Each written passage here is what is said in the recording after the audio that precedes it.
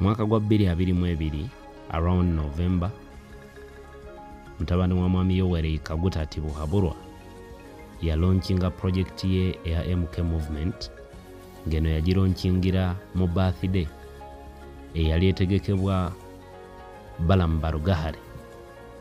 Oluvanyuma lwa project ye okulonchingibwa kyategerekeka oluvanyuma nti waliwo agenda ey'okunafuya amaanyi ga Robert Kyagulanyi Bobi Wine. Era abantu bano bwe baali bakola olukuŋŋaana lwabwe eyali aboogerera mu budde obwo yakawaŋŋamula Frank Gashumba n'agamba mbu tewaaliwo pulaani yonna yakutandika kibiina kino okuggyako okukkakkanya amaanyi Bobi Wine ge yali ayina naddala mu bavubuka. Era intention y'ekibiina kino yali etunuulidde nnyo abavubuka okwetooloola eggwanga erya Uganda. Amangu ddala nga project eno yakaggulwawo, enjogera eya standby generator yatandika okubuna buli wamu.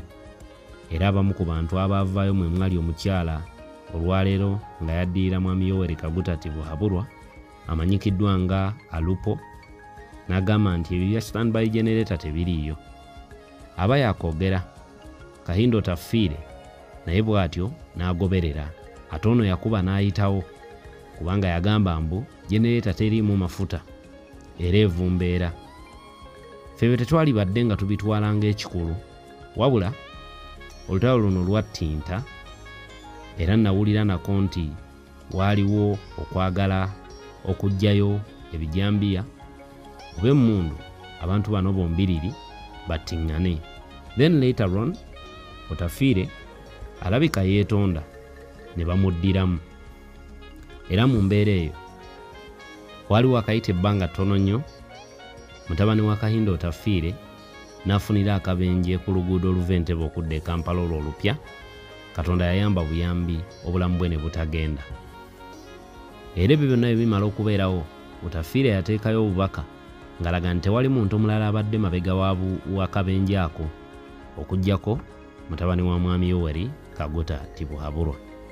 Ebya Bujingo olwaguddewo Otafire yeegattiddwako Gen. David era ng'ono naye yawummula amagye naye ng'Otafire ye akyakakkalabya emirimu era mu Parliament ayinamu ekifo ate nga holdinga ministry number eya internal affairs. Kitegeeza bwe nebitambula mu ggwanga lya Uganda wabeerawo obulumbaganyi bwonna obukoleddwa ku muntu bumukakatako okubeera ng'alondoola n'okumanya. Wano we yaviiriddeyo n'agamba nti lwaki emukapakuka, lwaki ayogera by'atalinaako mutwe n'amagulu ng'obutambi bwe nabubawadde olunaku olw'eggulo ne mubwota buliro. Olwaleero bwe tayagala kuddamu. Kati nno waliwo akatambi akalala olwaleero akabungeeta ku mikutu emigatta abantu era nga k'omu ku abo abali mu ttiimu MK nga bagamba nti Otafire alemereddwa okuwa accountability ku bulamu bw'abantu abattiddwa oba abafiiridde mu ggwanga lya Uganda. Ono mu bigambo bye agamba nti Ichuli yafa mu ngeri emu oba endala ate nga njagala tugattegatte era tujjukire ebigambo ebyayogeddwa omwana wa mwami Yoweri Kaguta Tibuhaburwa ebbanga ttono nnyo emabega bwe yabadde ayogera ku bya Bujingo. Mu kwogera kwe yayogedde ng'alaga nti waliwo embeera eriwo erina okubeera nga ekolebwako okunoonyerezebwa okw'enjawulo naddala ab'ebitongole ebyokwerinda munda mu ggwanga. Akatambi kano kankapuleyingiro okawulire. Luno nno lwandibanga lukwe lunene olw'okujja Gen.Otafire mu kifo kyalimu newankubadde ng'ejjo yabadde yeegattiddwako munnamagye munne Gen. David Sejusa. Ono naye ebbanga lyali atutte nga yeegayirira awummule lyali ddene naye nga tebamuwa liivu. Katumala owulira akatambi kano tulabe ebigendererwa ne intention eri emabega waako. First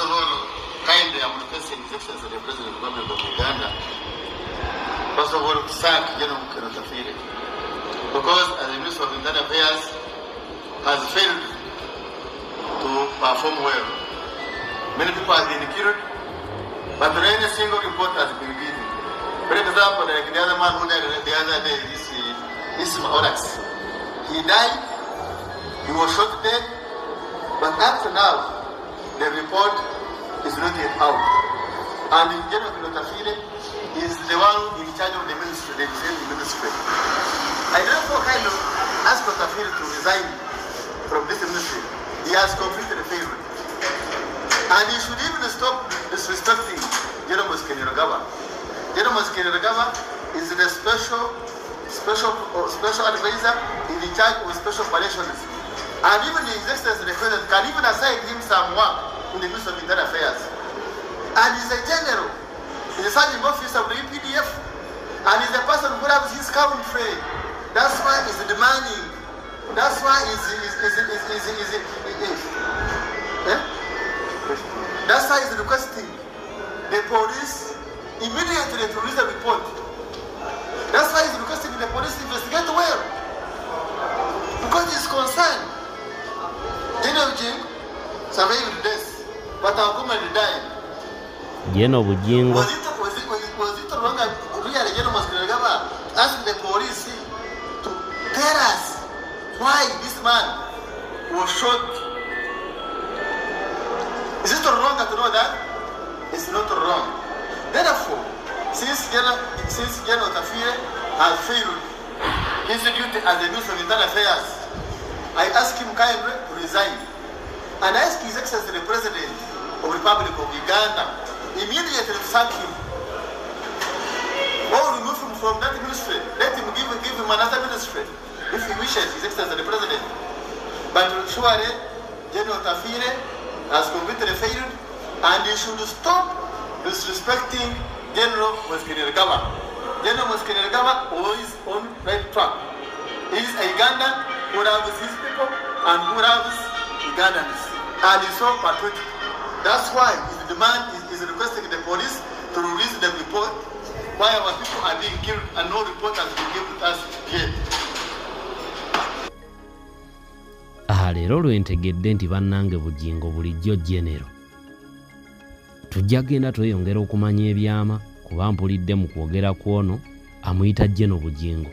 Gwali eyo badde okimanyi nti bulijjo Bujingo ali ku ddala lya Genero? Bino bijjayo ekifaananyi kibadde kitugambibwa Gen.Otafire titulina kumala kumanya Bujingo yaani, okubeera n'omukuumi alina okukuuma omukulembeze w'eggwanga. Ab'okukanani bulijjo Genero temunnaba mujja kuyitira, naye nga luno olutalo lw'amaanyi wakati wa Gen.Otafire ne Muhoozi Kainerugaba olutagenda kubeera nga lukoma kati. Katulindiire gye binaggweera, ebyange byebyo. Njagadde ku briefly kubawa biki biriwo olwaleero wakati w'abantu abo bombiriri, naye nga abankuumire tutambudde ne Sheikh Ashraf omulombi w'edduwa, munoonyeko ku nnamba yo eryawo embeera yo efuuke malidaadi. Tuddingane mu vidiyo eddako, mbeere bulungi, mweraba.